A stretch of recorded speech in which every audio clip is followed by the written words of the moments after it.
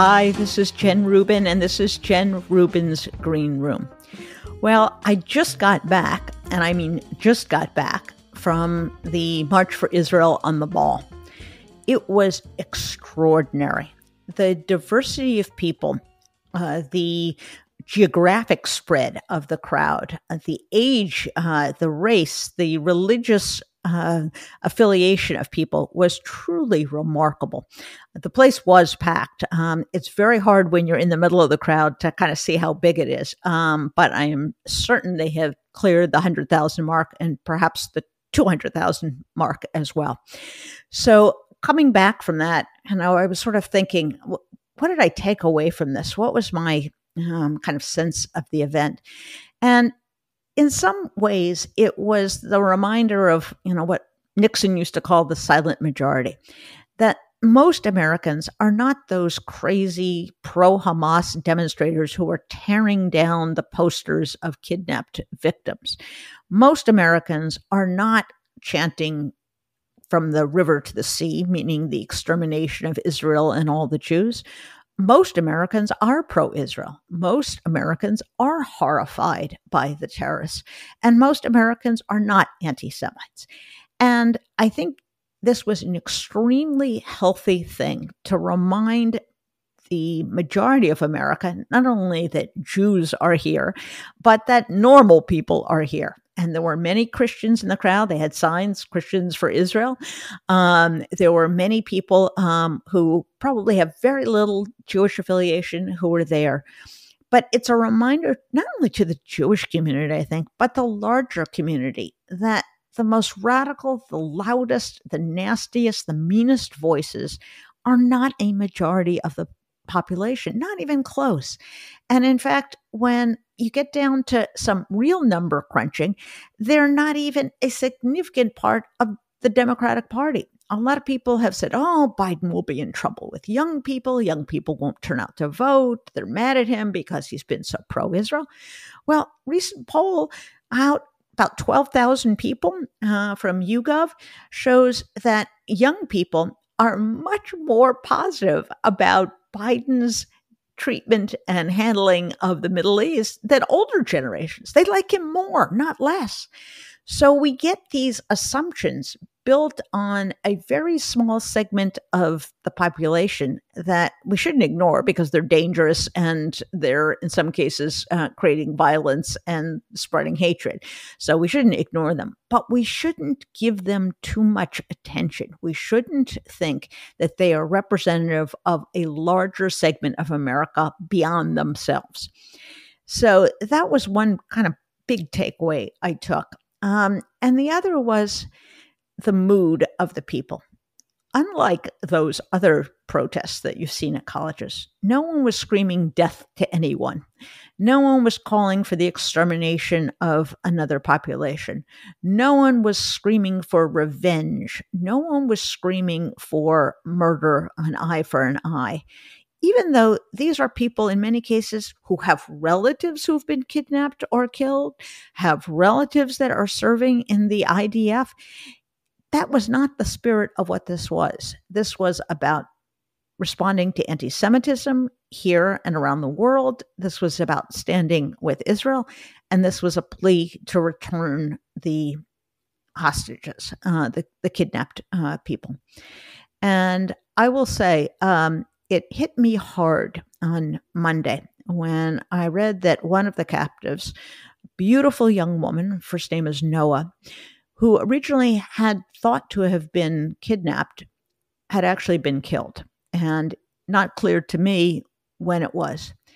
And I gasped when I saw that because I had met her mother about a week ago.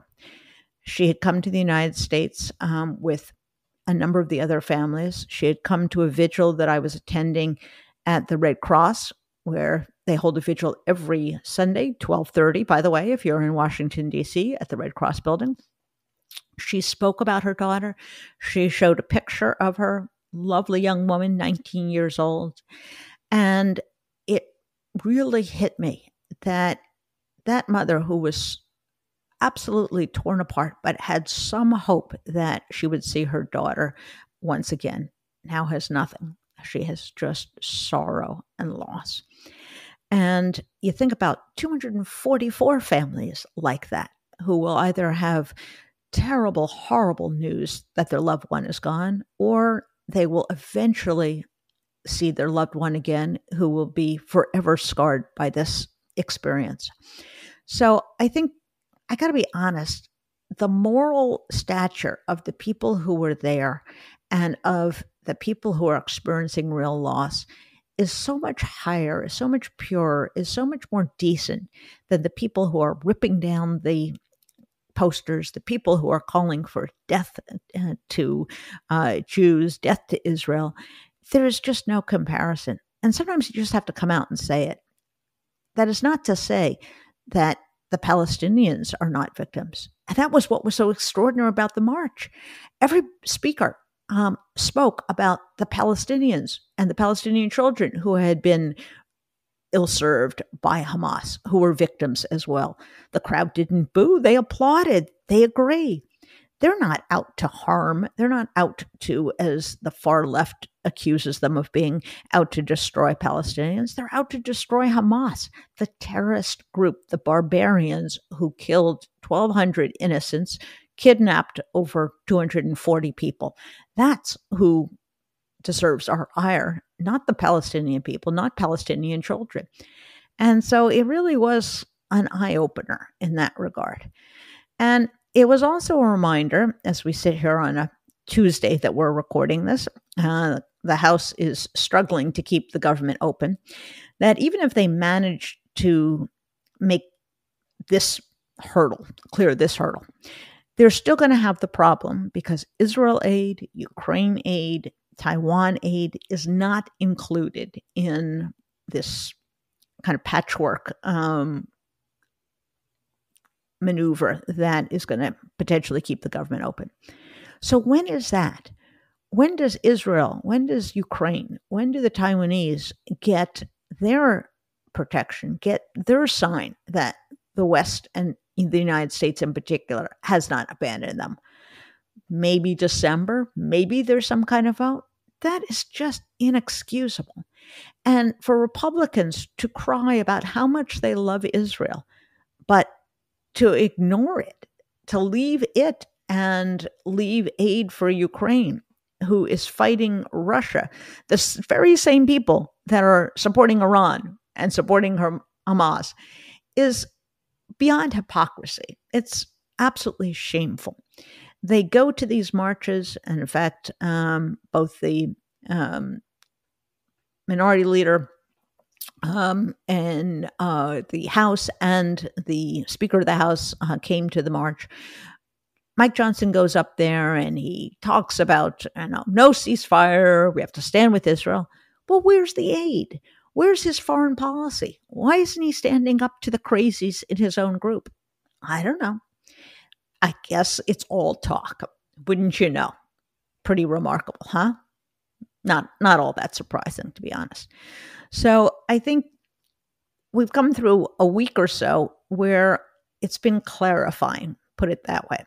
I think we've clarified who's on what side in the debate about Israel. I think it's been clarifying about which of the two major parties really cares about protecting democracy around the world and ensuring that our allies are not defeated by barbarous regimes and barbarous terrorist organizations.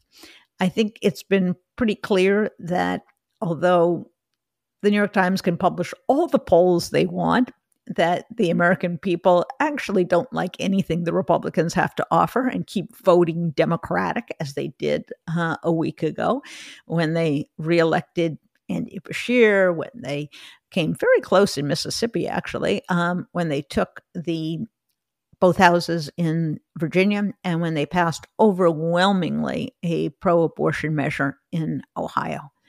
So I think we have to give Americans perhaps a little bit more credit and remind ourselves again and again what you get from the mainstream media and the commentary, what passes for political commentary, what you see reflected on college campuses is not indicative of the country at large. And when the country actually votes, when you actually see a mass gathering of perhaps as many as 200,000 people, it's clarifying and it's helpful and it's somewhat reassuring. But I will tell you, if people do not turn out to vote a year from now, if people brush off the 2024 election, or they say, oh, I don't really like Biden, he's so old, we're going to be in deep, deep trouble. Because Donald Trump is no longer hiding who he is. He is going full-scale fascist. He is talking about vermin, which is an old Hitlerian phrase meant to dehumanize the opposition. He is talking about mass roundups. He's talking about using the military to end civil demonstrations. He's talking about stocking the government with a bunch of cronies that are going to be loyal to him and him alone. This is scary stuff. It's real. He means it. It's not what Jen Rubin is telling you he'll do. It's what Donald Trump is telling you he will do. So if there were ever a time to steel ourselves for the fight and to stay engaged, now is the time, because voting matters, as we saw last Tuesday. So having finished off the news of the day, the news of the week, we'll turn to today's guest.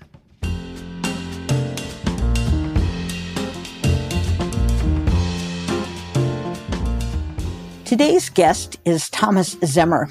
Thomas is a professor at Georgetown, and he is a force of nature on social media, on Substack. He is the author of a book, Democracy Americana. He is one of the most insightful people when it comes to the threat of authoritarianism, the rise of white Christian nationalism, and he is the perfect person to diagnose where we are, where we're going, and what we need to get there. Thomas Zimmer, welcome to the show. Well, thank you so much for having me. I'm very excited to be here.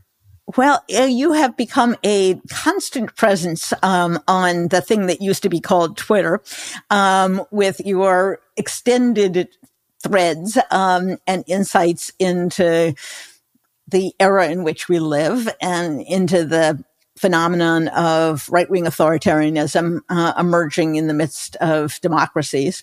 And this is the perfect time to talk to you, because once again, we are faced with the prospect that Donald Trump might return to power.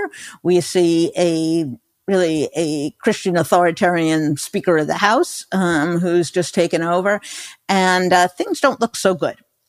So let me start with a very basic question. When authoritarians plan to take over in a democracy, or they're aiming to take over in a democracy, do they intentionally spawn chaos and confusion? Or is it just coincidental that a period of disunity, gridlock, confusion usually precedes the rise of these kinds of movements? Yeah, I mean,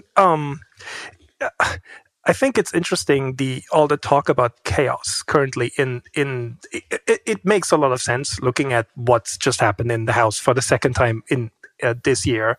Yes.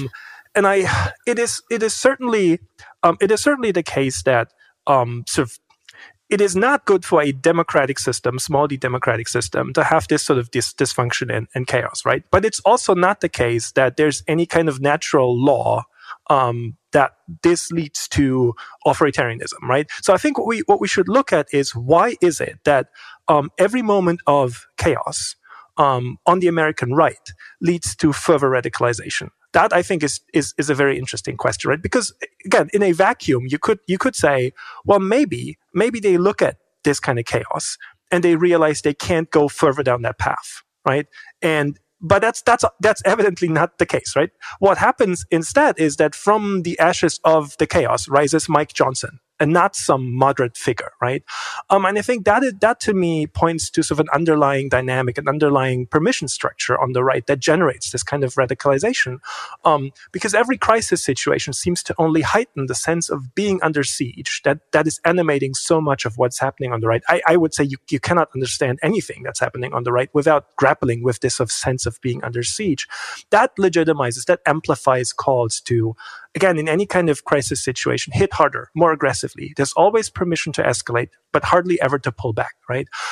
That is not surprising because extremist ideologies, authoritarian movements, they lust for purity. And they usually hate those in their own midst they perceive to be insufficiently radical or pure as much as they hate the other, right?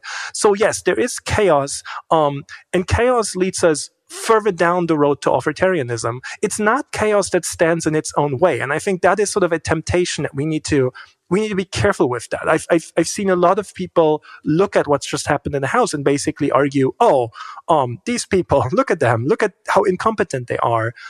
It doesn't matter what their intentions are. They will ultimately be stopped by their own incompetence. And I don't think that's the case. I don't think there's much solace to be sort of gained from this, right? There's no law of nature that says democracy and functional governance cannot be brought down by a bunch of clowns and grifters and sort of chaotic, sort of chaos agents.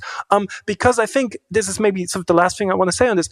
It is true that this House caucus, this Republican House caucus, is very unlikely to sort of turn into an efficient governing machine or like a legislative machine. That's probably not happening.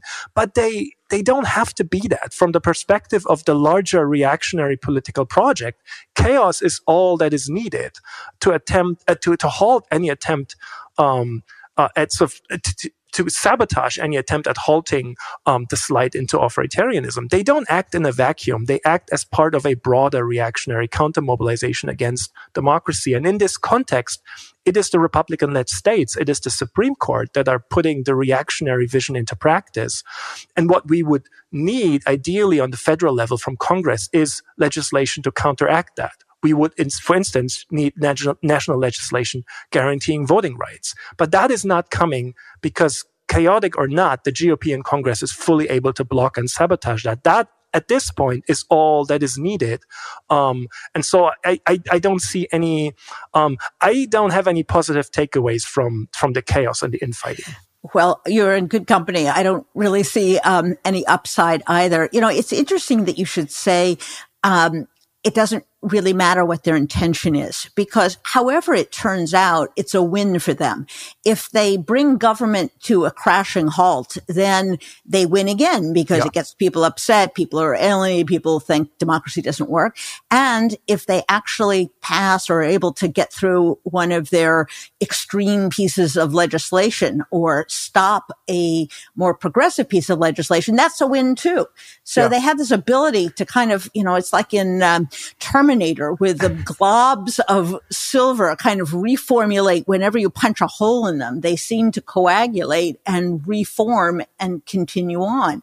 It's a remarkable, in some sense, I don't know if it's resilience or adaptability to kind of take what's going on and then use that to fuel even more extremism.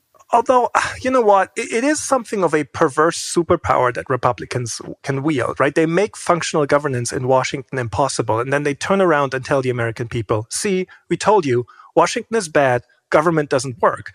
But it is an indictment of America's political culture and I think media culture that this works, because it shouldn't work. It only works because it is constantly sort of, it is supported by a mainstream media environment that constantly sort of reaches for those tropes of government dysfunction and Washington dysfunction, because it allows them to pretend they're neutral and they're not partisan and they're not taking sides. So they're blaming both sides, right? It's to say that, it's Washington. Washington is dysfunctional. That lets you lament the state of American politics without saying, well, who's at fault then? And so it lets sort of the mainstream media, it keeps up this pretense of neutrality and sort of, look how above the fray we are. We're not partisan. And that is a problem, right? And it's also very much helped by this idea. That's an idea that is shared across the center and across of the liberal spectrum of American politics, that only Democrats have agency, apparently, right? Yes. Whatever happens in quote unquote Washington, it's got to be the Democrats' fault somehow. And so I think, again, it is a perverse superpower that they can wield, but it shouldn't work, and it only works because there's quite a few people who are complicit in making it work. Exactly. And the perfect example of that, of course, was that the media was screaming at Democrats to rescue the Republicans from themselves as they were serially going through these people.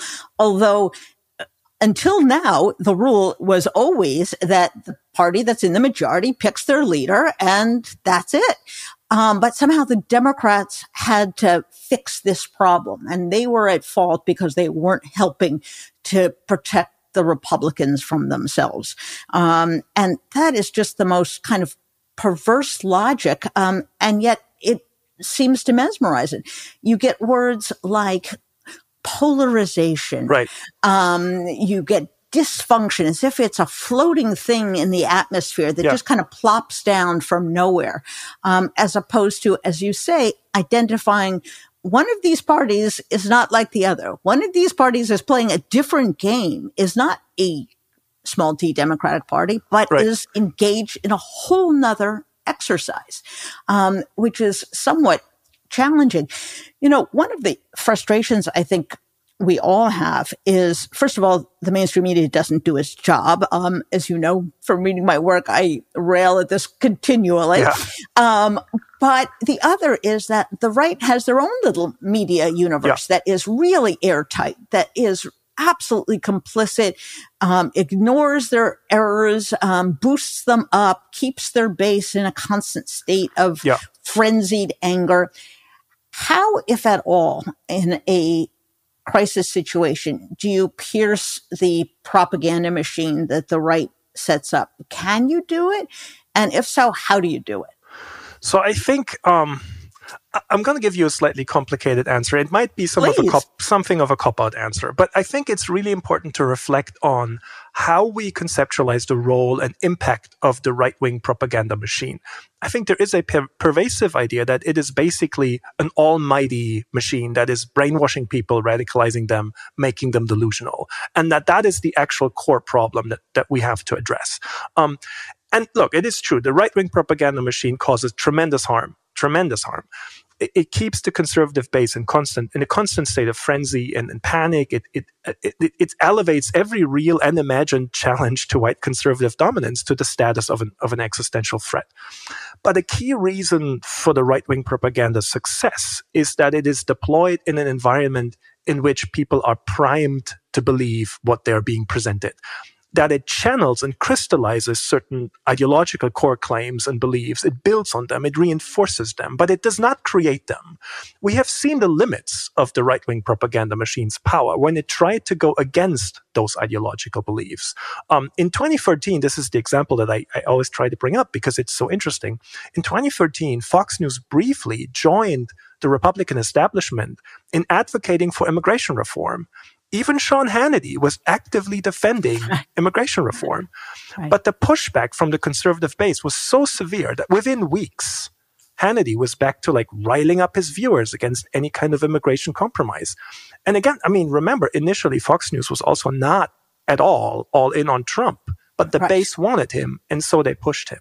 And so I think, again, the relationship between the right-wing propaganda machine and the base is not adequately captured by the idea of brainwashing. The propaganda channels and amplifies what the base believes and wants. All this, I believe, points to the fact that we have to take these people and their interests seriously.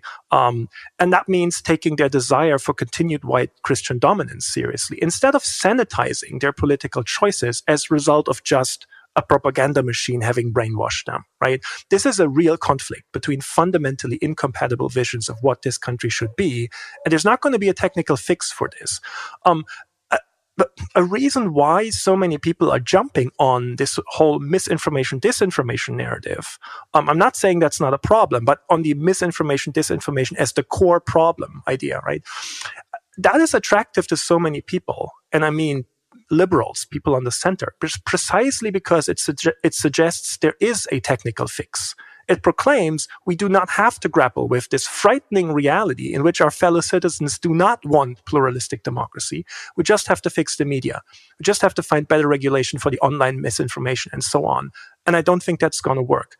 Now you ask a specific question, which is, what are we going to do? I think it would be a mistake to center our politics around the question of whether or not this or that initiative will reach those who are, in the fall of 2023, fully in the MAGA camp, for ideological reasons, as well as because they do exist in a completely separate information environment. I think that would completely paralyze politics. It would just be setting, anyone who tries that just sets themselves up for failure.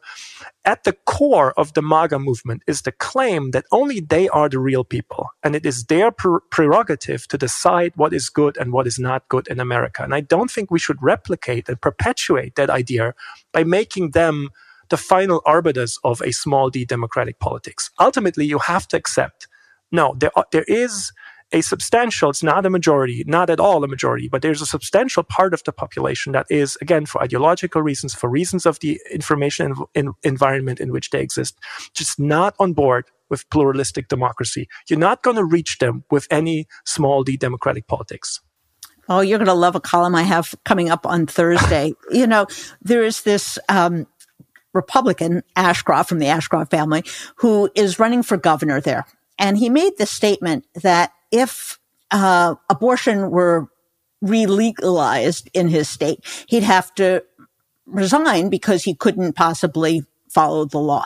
Mm-hmm. Now, of course, this guy was in office when Roe v. Wade was the law of the land, so put that to aside. But I think it speaks, and Johnson says this more explicitly than anyone has, that they don't take an oath. They don't believe in the constitutional enterprise.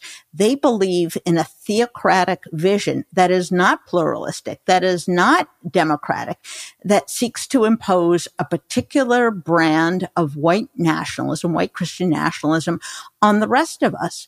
And whatever gets in the way, whether it's truth, whether it's an election, whether it's, whatever, that has to take second place to the enforcement of this ideology.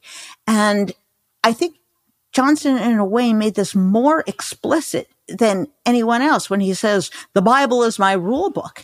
Yeah, guy, but you took an oath to the Constitution. So how is that going to work out? You got two rule books? What happens to the Constitution? So I think the notion that, frankly, these guys are not fit to serve because they can't really uphold the oath of our Constitution is one Democrats have sort of been afraid to make. It's almost like we have to accept these people with all these wild beliefs. No, if you can't take an oath, if you cannot accept the American project, which is not based on race, not based on religion, you really have no place in public office. And I don't think Democrats say that nearly enough or ever. Well, it's a scary proposition to accept, right? I can sit here and say, I'm not a politician. I don't need to convince people to vote for me. I can say my allegiance is to getting the diagnosis right. And the diagnosis is that, again, what used to be called the conservative movement, the American right, the reactionary right, their allegiance is not to democracy. Their allegiance is not to constitutional government. Their allegiance is to a vision of America as a land of and for white Christians, in which white Christian men specifically, have a right to be at the top and have a right to decide what is and what is not America and what is and what is not American. And they have a right to sort of shape the polity in their own image, right? To have sort of their own image reflected back at them at all times. That is what their allegiance is to. Now, for most of American history, they've been able to make their peace or find some sort of arrangement with the kind of democracy that America was, because it was a narrowly restricted form of democracy. It was a kind of democracy that was, again, by international comparison, pretty democratic if you happen to be a white Christian man, and something entirely different if you were not. right? And so with that kind of restricted form of democracy, and it really doesn't matter what you want to label it. Is it a white man's democracy? Is it a sort of a racial caste democracy? Doesn't matter. The label doesn't matter. What matters is it was a form of democracy that left this sort of, again, this sort of traditional hierarchies of race, gender, religion, and wealth largely intact and largely untouched. And with that form of democracy, most of the right, never all of the right, but most of the right kind of made its peace, right? They found an arrangement. Okay, that was the deal. Okay, we'll accept this as long as that kind of democracy doesn't undermine what we consider either the traditional order or the natural order, or depending on who you ask. If you ask Mike Johnson, he would say the divinely ordained order, right? But that doesn't work anymore because this country has become so much more, less white and more pluralistic, and it has become less religious for mostly demographic reason, honestly. And in this situation, again, I mean, they have made a very clear choice. If it comes to the point where even this sort of narrowly restricted, where you can't uphold the kind of narrowly restricted form of democracy anymore, well, then democracy has to go. It's not that sort of vision of America as a land of and for white Christian and white Christian men specifically. It's not that vision that has to go. It's democracy that has to go. That is the choice. And I really don't know how they could be any clearer about this, right? I mean, I always tell people, like, don't listen to me. If you don't want to believe me, that's entirely fine. But listen to what they are saying, because they couldn't be, I guess to their credit, they could not be more honest about this. Correct. And that's why, in some ways, Mike Johnson is such a gift, because he says it so blatantly and without any embarrassment, without any concealment.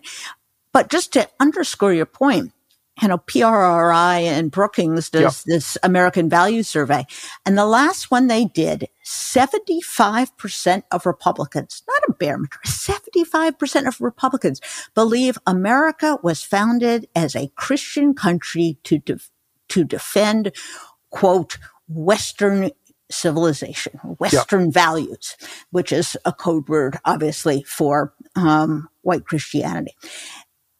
That's a frightful number. That tells me that this is not about Donald Trump. This is not about, a single election.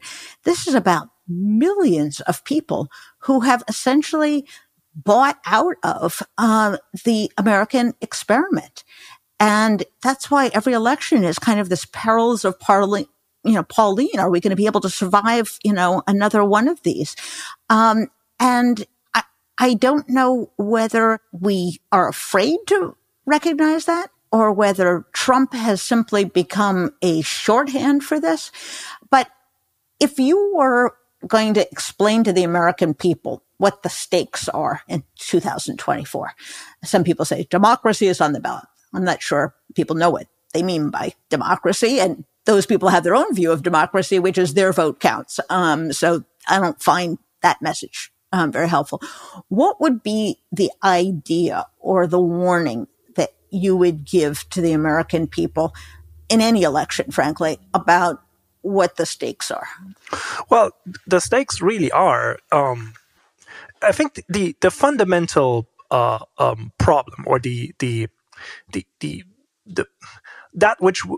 with which we all have to grapple right now, is that the struggle over whether or not this country should become what it never has been, but always has sort of claimed to be, or always has sort of as an aspiration, which is that sort of the kind of democracy in which an individual's status is not largely determined by race, gender, religion, sexual orientation, gender orientation, or wealth, a multiracial, pluralistic democracy in that sense, which this country has never been. But it's sort of there was always that aspiration, right? That is in this all people are created equal. That is ultimately this sort of vision. That was always one idea of what this country should be. And the other one we have just discussed. The other one was, no, this should be first and foremost a land of and for white Christians with sort of white Christian patriarchal dominance. And so it is not a new phenomenon that it is contested in America. What kind of democracy? How much democracy? For whom? Who should be included? Who should not be included in the democratic promise? That is not a new development. That has always been contested. There have always been these competing and sort of these competing visions of what this country should be. What is new, however, and is a very recent phenomenon, is that this conflict over basically that kind of multiracial pluralistic democracy, yes or no, it maps onto and it aligns with the fault lines in the struggle between the two major parties. That is an entirely new phenomenon, right? That was not the case, certainly not until the 60s at all. And then it took decades of what we call partisan sorting for the parties to become what they are today. And so today, these fault lines, they completely align. But that is a problem for any democracy, because it means that in any election, democracy itself is on the ballot. And in a stable democratic system, that should not be the case. Right. Elections should be about, well, this policy or that policy, right? They should be about fiscal policy or taxes or whatever, right? And we like to pretend sometimes that is still the case. I think a lot of people like to pretend that we are having arguments over policy issues. But, those arguments are so infused with that underlying struggle over what kind of democracy and democracy at all this should be going forward, that this is actually a struggle that we're having. And that is a big problem, because it also means if there is a fundamentally anti-democratic major party on the ballot, that also means it only has to win once. Right? It could be the case that whereas the pro-democracy forces basically have to win every time, whereas the other side, there could be a situation in which they only have to win once. And I think, again, this is not, if you talk to democracy scholars, whether they are historians or sociologists or political scientists, doesn't matter. There's a vast consensus that if Donald Trump were to return to the presidency in 2024, or 2025, win the 2024 election, that would be the end of democracy. That doesn't mean democracy as it exists now or as it existed pre-2016 was perfect or even great. I think there's absolutely a need to not just go back to the pre-2016 situation, but find a sort of a transformative vision that can take us to a place that is not just the situation that led to Trump in the first place. Right. But it still matters, right? It still matters if you have constitutional government in place or you don't. And Trump, once again, he and the people around him could not be clearer about what they want to do if they get back to power. And that is the problem. It's unfortunate. It's very unfortunate that there is this sort of a national commentariat of, again, this goes from center right to well into sort of center left, at least, that is somehow devoted to calling all this alarmism or calling it hysteria or any such things, when, again, that is the fundamental reality of the American political conflict right now, because the conflict over democracy, yes or no, aligns with the conflict between the two major parties. Democracy is on the ballot in every election.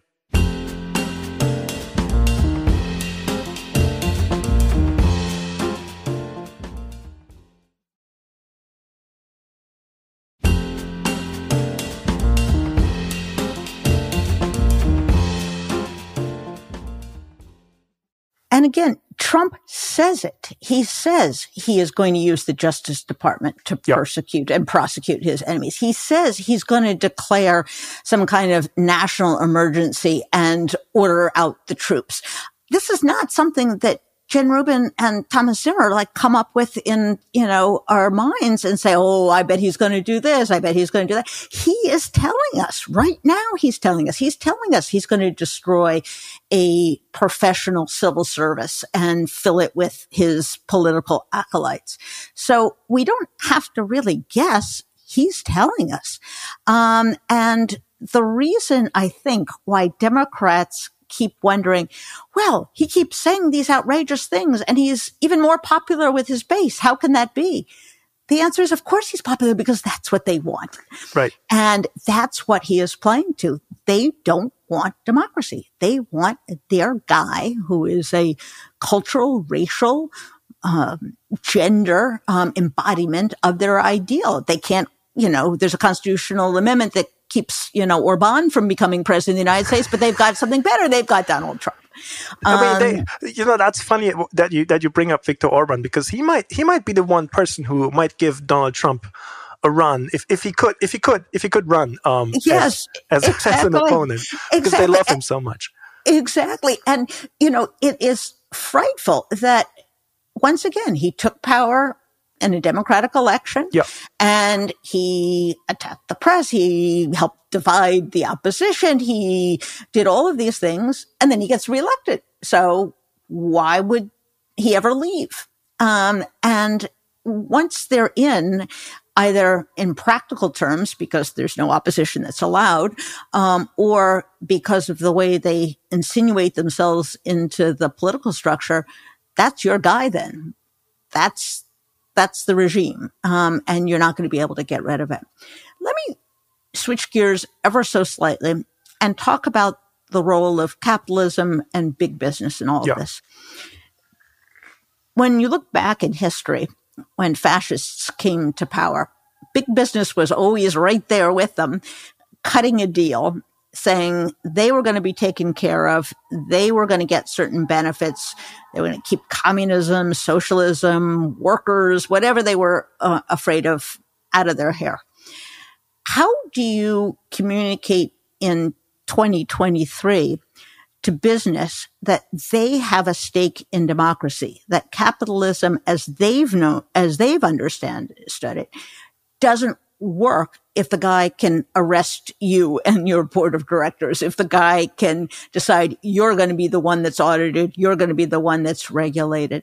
How do you break this absolute, I think, willful blindness of business that says, it's okay, whoever wins, we can get along, we can make a deal? How do you go about unraveling that? So I really don't think business is going to come to the rescue of democracy. No, I don't. But we just like to lean in a little bit. Yeah, I mean, it never has anywhere. And quite often, just like you said, it's done the opposite. It's sided with sort of democracy's enemies. I think we need to be honest about the general dynamics here. The first one is business is, if nothing else, interested in profit. And if you make that your sole concern, then the plutocratic part of the Republican agenda is just fine for you. Right. There is also the fact that a kind of libertarianism defined by market fundamentalism has always been one strand of the conservative alliance as it emerged in what we call modern conservatism around sort of the middle decades of the 20th century. And more generally, the higher up you go the ladder of power in all spheres of American life, the more white and the more male, and obviously the wealthier it gets. So I don't think it's a radical assumption to make that a lot of the nation's most powerful business elites tend to be at least somewhat skeptical towards the idea of turning this country into a truly egalitarian, multiracial, pluralistic democracy, because that would inevitably level certain established hierarchies of race and gender and wealth from which these people benefit very much. However, that doesn't mean that business can't, under certain circumstances, mobilize for democratic purposes. I think an interesting case is the failure of Republican bathroom bills in 2015-16. So those were bills forcing people to use a bathroom according to their gender assigned at birth. So they were targeting trans people. Such a bill was passed, for instance, in North Carolina in 2016, and it led to a huge backlash, a backlash that was very much a business backlash. The NBA, for instance, the National Basketball Association, pulled out its All-Star game from Charlotte. There was a lot of pressure from businesses, really in stark contrast to what we are seeing or not seeing in response to the wave of anti-trans legislation over the past 3 years. So what happened there in 2015-16, right? Why did we have that sort of business mobilization against this sort of reactionary project at that point? I think it's unlikely that business was so much more liberal in 2016 than it is today. But during the previous round of bathroom bills, businesses didn't want to be associated with that reactionary political project, mostly because many businesses rely on a consumer base that is younger, more affluent, more urban. I mean, that is, again, why sports companies often appear, quote unquote, woke, right? Like the NBA did, or like Nike supporting Colin Kaepernick.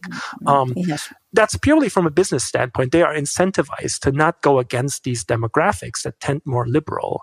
And so there's also an understanding that due to demographic change, this is where American demographics are headed generally.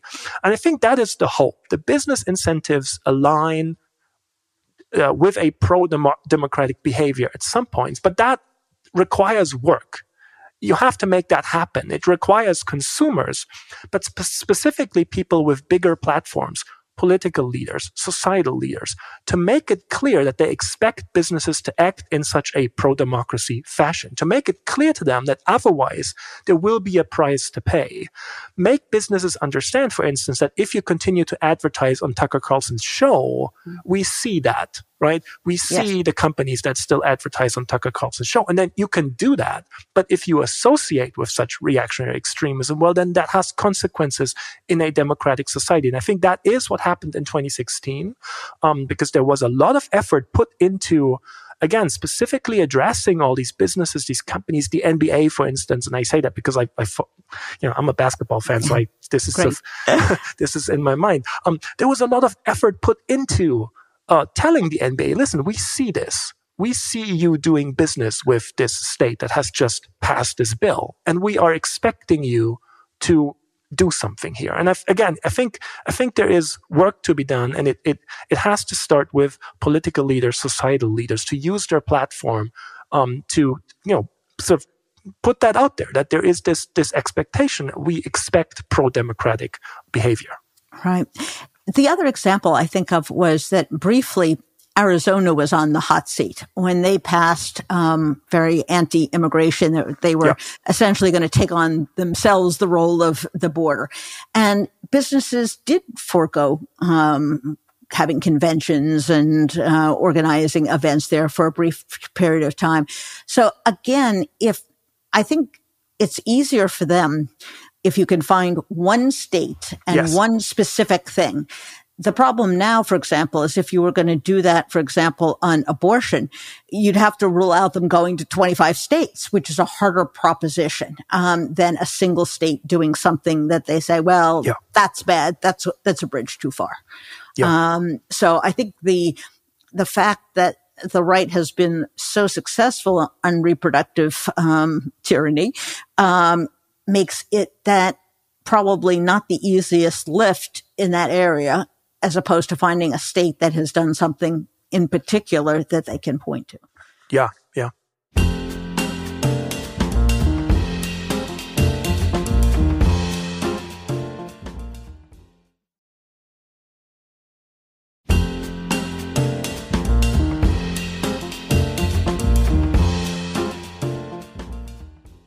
So one of the ailments of the Democratic Party, and maybe it's true of all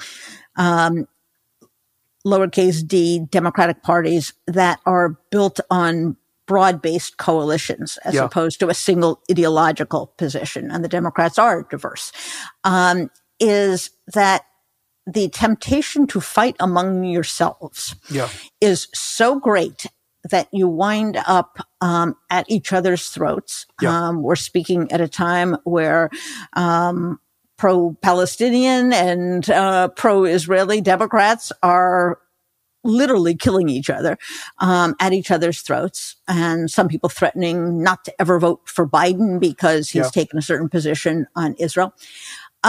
Is this inevitable that it breaks down into infighting? And how do you reverse it, or at least keep it under control so that you don't lose the ability to have what we know now is essential, which is this broad anti-fascist, anti-authoritarian coalition that, if it can stick together, can win elections? Right.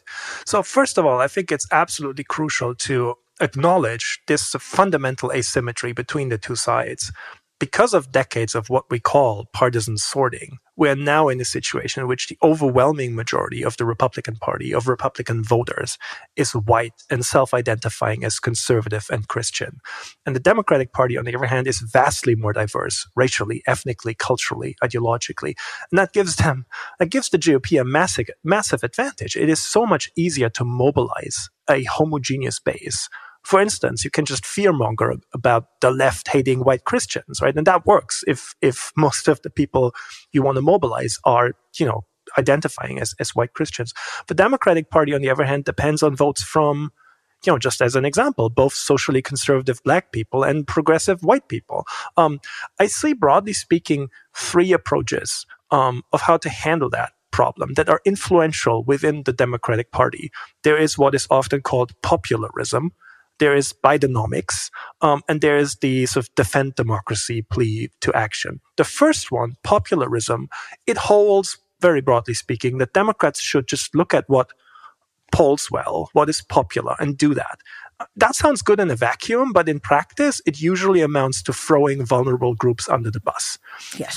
It usually amounts to, how about we don't do anything about the assault on trans people? How about abortion rights? Is that really so important, right? So not surprisingly, it is mostly white male pundits who love to present themselves as popularists. Yes, don't talk about social issues. We've heard that by time immemorial. Exactly. And they present that as, that's just objective electoral, being smart, when it's really just their sensibilities put into politics or policies.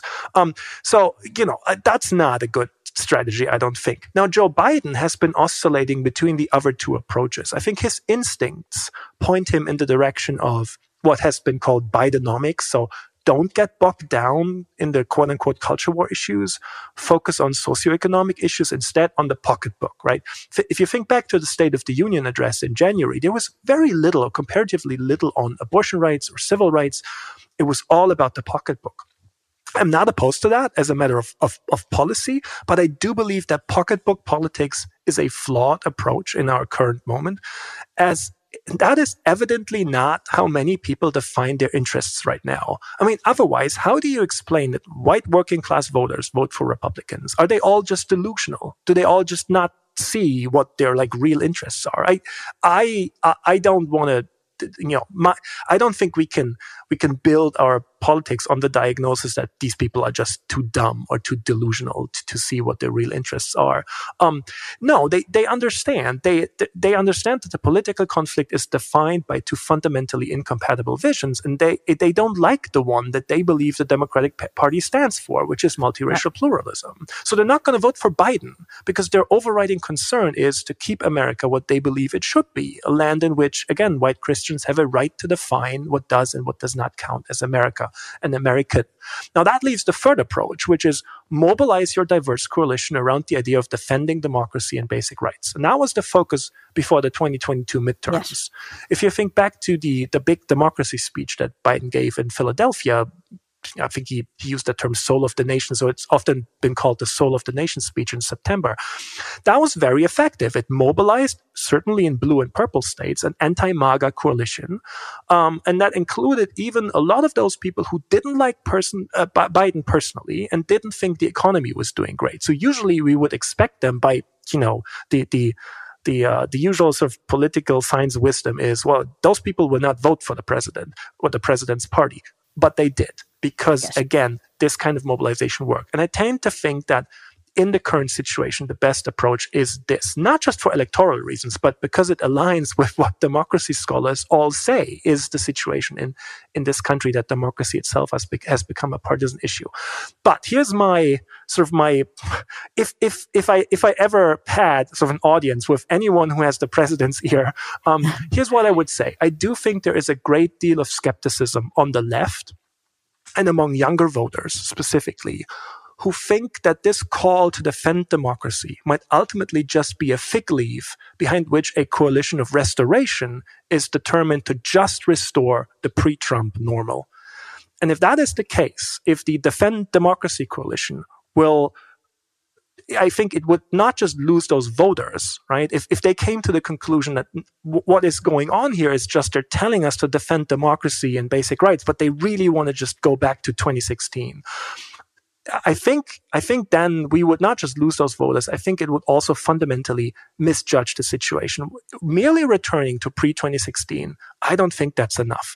I think the resistance to Trumpism under the banner of democracy in crisis will have to be tied to a transformative vision that could actually move us beyond the status quo ante, so that we are not back in a situation that resulted in Trump in the first place, but closer to America becoming that which it never has been yet. That sort of egalitarian, multiracial, pluralistic democracy. So I hope again that there is, I am very much for the sort of defend democracy approach, but I struggle sometimes when I think this is still a very broad coalition. It goes from sort of never Trump conservatives all the way like deep into the liberal, even left corner.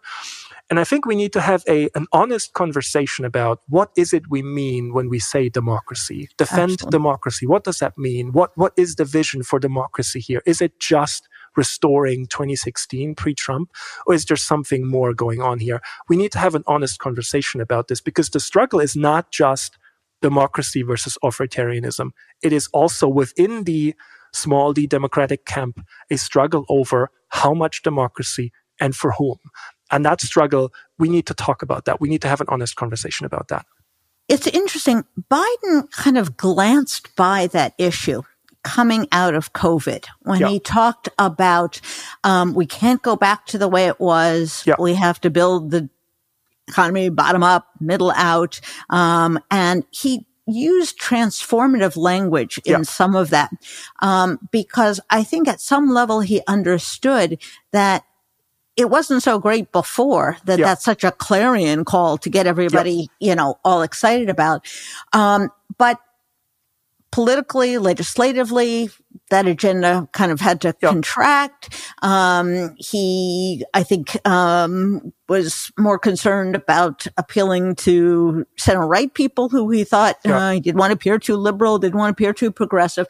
And so he kind of backed off from it. And I think Democrats are perpetually terrified that they're going to be labeled socialists. Absolutely. And so he didn't really embrace it. But you raise an interesting prospect, which is Bidenomics has been very much about restoring the economy that was shattered in the COVID and in the recession.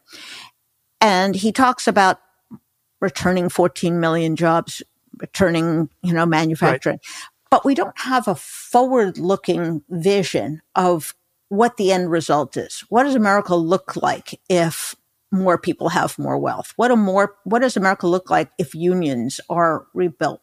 What does it look to like people? Biden has many strengths. Big picture is not necessarily one of them. He's not Obama. Obama was brilliant at being able to paint something that people who didn't agree with him on lots of issues could get behind. Is there a way to kind of meld these issues to explain what a less hierarchical economy, a less hierarchical politics can do for America? Is that part of what is missing here, which is a positive vision of, listen, we can have the America, as you say, that we always dreamed of and never had? So I would probably defend Biden a little more here, which is interesting because I'm not the biggest Biden fan in the world.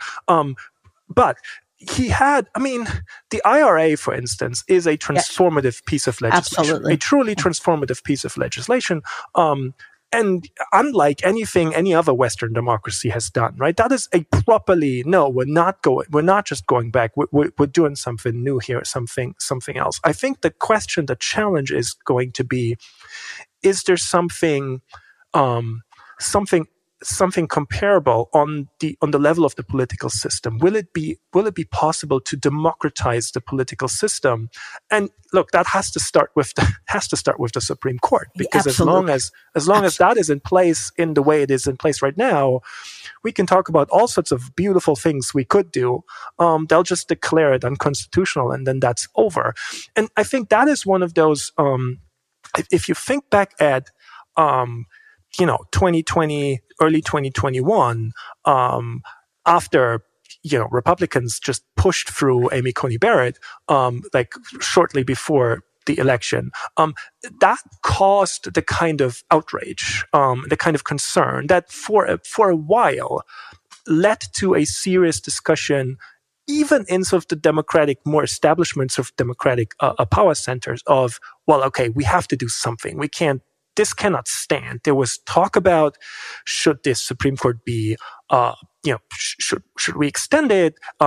Is judicial review something we need to look at? That sort of thing. And then it completely died down because the Supreme Court, they were smart enough, the conservative or reactionary majority on the Supreme Court, they were smart enough to lay low a little bit. That first Supreme Court term in the 6-3 court, they didn't really intervene in the kind of way they did in 2022. And so we went right back to, oh no, it's fine. It's going to be fine. John Roberts will be just, moderate, whatever. And then they did 2022. And then we had this discussion again after Dobbs for a minute or two. Yes. And then again, it goes away and nothing happens. And so at some point, there will have to be some like truly transformative kind of intervention to the political system to democratize the political system. That will have to happen, I think. Otherwise, again, we will stay on this trajectory in which the best case, not even the worst case, I'm not even talking about Trump coming back to power in 2024, 2025. Again, in this case, we don't even have to have this conversation. But even the best case, to me, like looking at the next 10, 20 years, seems to be a system that is at the federal level somewhat democratic, small d democratic, but dysfunctional, right? Because the GOP is basically guaranteed enough power to sabotage any kind of transformative legislation.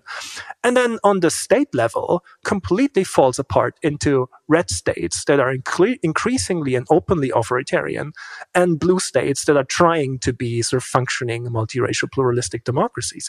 That is a mess. And that cannot work, right? It cannot work. Whatever you want to call the whole of that, right? It doesn't matter what you want to label it, but I think we can all agree that's not a functional democracy, clearly, and it cannot work. That is a country falling apart. That is red versus blue falling apart. And that will have to be, this situation will have to be resolved. It will have to be resolved one way or the other. It could be resolved in the direction of a more democratic system, or it could be resolved in the direction of an ever more aggressively authoritarian system, right? That is, in which those who are in power are fully aware that they do not have majority support, which is why they are increasingly leaning on sort of oppressive policies, oppressive strategies to stay in power. That is not great. That is terrifying. By the way, it's also terrifying for the rest of the world because America is too big and too powerful for it to be so paralyzed and so dysfunctional deep into the 21st century. And so again, at some point, something's going to have to give. It is, I tend to think, it's not necessarily 1930 that we're back to. It's 1860. It is the House divided. It is two incompatible views of what America is about. And rather than have a civil war about it, I do think, and here's where Biden is probably not the best voice on this. Biden, is very goosey about Supreme Court reform. Right. He convened a commission, which did some great work. They didn't necessarily reach agreement, and he kind of gave it the back of the hand, which was completely unhelpful. So he may not be the right one to do this. But I think the notion that this is about the freedom of choice, the freedom of everyone to reach their potential, liberty, freedom, which actually Vice President Harris has used again and again, which I think is very effective. This is about not being told how to live your life by a single small group of people, whether it's the Supreme Court small group of people or whether it's the legislature of Mississippi or whoever it may be. So I do think this sense of kind of liberation from tyranny, liberation from the dead hand of the Supreme Court that, these people now live, forever, so that a Supreme Court that went into effect, in the 1990s, which now I guess is a long time ago, and wants to freeze the Constitution in 1858, is now running the country. So I think somewhere in there is a message of we don't want to be guided by the dead hand of history, or the dead hand of the Supreme Court. We want to be a modern, self-actualizing, self-fulfilled democracy. And you know what? I think there is, in everything we've been discussing, there is a more optimistic, a glass half full kind of reading of recent US history and of our current moment. Because the reactionary counter-mobilization from the right is not coming from a place of strength. Yes. The right is radicalizing because they understand that they are in the minority and they feel their backs against the wall, which is leading to this kind of siege mentality that we see. They are radicalizing out of a sense of weakness. They are reacting to something real due to political and social and cultural and most importantly, probably demographic developments. The country has indeed moved closer than ever before to becoming that sort of multiracial, pluralistic, egalitarian democracy.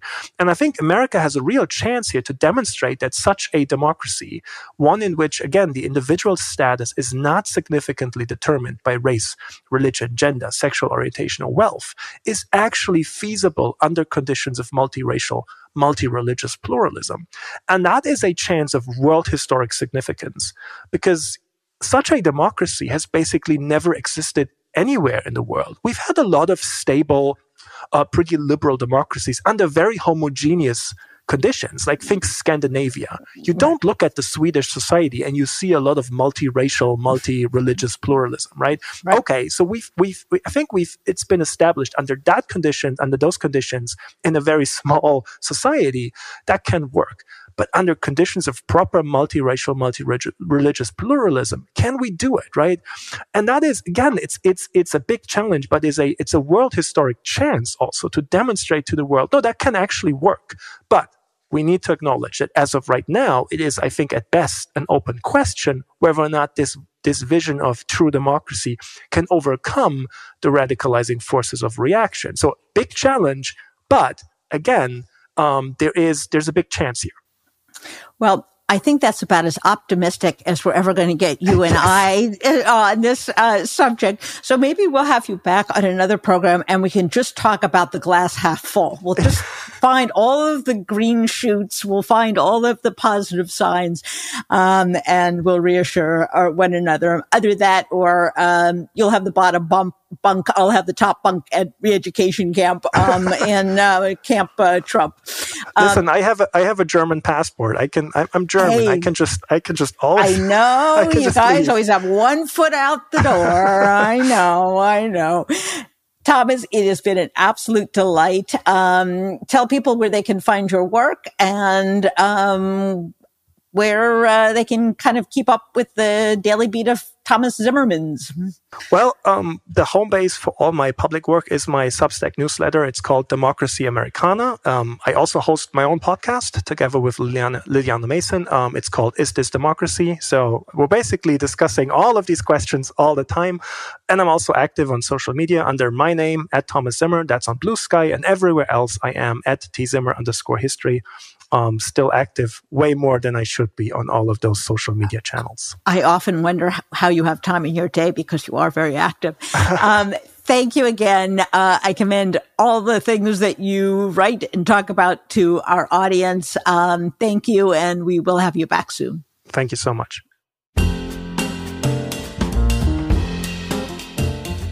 And that was Thomas Zimmer. What a fascinating guy he is and how insightful. I think the things that I take away from that discussion where, first of all, we have to be much more candid with the American people about what is at stake. It is not simply Donald Trump and Donald Trump's authoritarian nightmare, although that is plenty to worry about. It is really, as he said, about these two conflicting visions of America. Do we want a vision of America where you and I get to decide how we want to live our lives, get to participate in a pluralistic, multiracial, multi-religious democracy?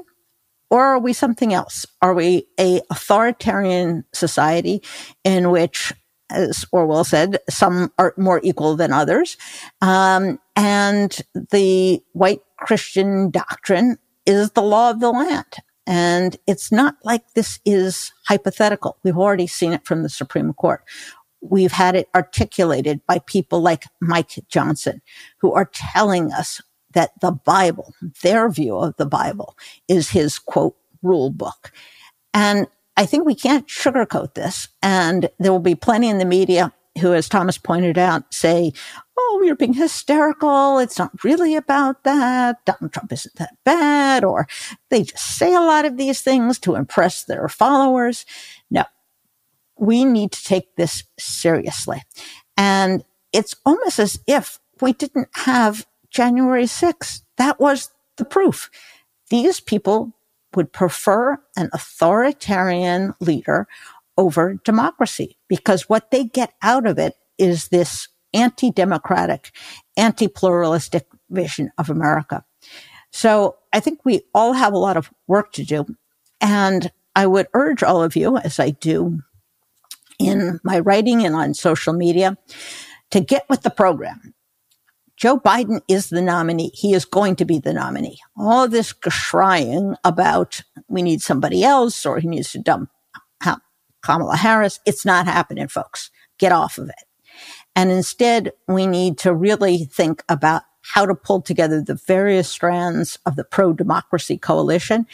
And as Thomas says, paint a hopeful, optimistic image of America, of a democracy that we have always aspired to and never quite attained, but that we have an historic opportunity to do just that. If you like this program, please tell your friends, tell them to listen and follow us. They can find the program on Spotify, on Apple Podcasts, or wherever they get their podcasts. Bye-bye.